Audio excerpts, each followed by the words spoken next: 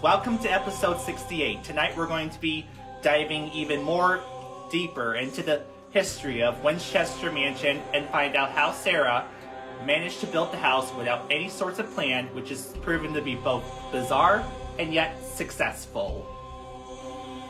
After speaking with the medium, Sara Winchester was instructed by the medium as follows.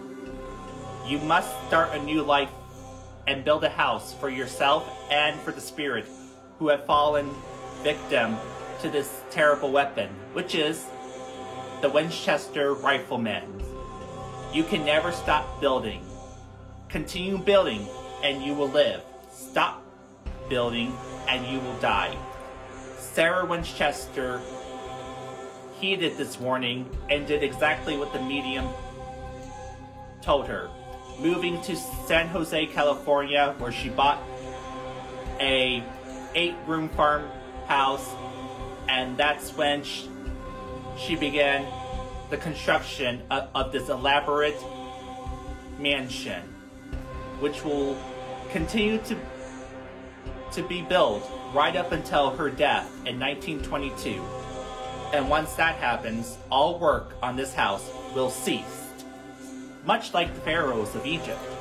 When the construction of the house began in 1886, that's where things went for Sara, adding new wings, hallways, and features, and mystical numbers with mystical meanings that only she can understand, and always constantly changing plans. And while her workers work 24 hours a day, 7 days a week with non-stop work, all the way up until her death in 1922. That is a very long time to be keeping up with high demands from a woman who made it her mission to not only protect her family, but to appease the spirit and bring peace to them while she expresses her grief and sympathy towards them in the rooms that she built for them. And once they pass on, she demolishes it and builds a new one. How does she manage to do it without any sorts of plan, which is exactly what she did? We will find out in the next episode.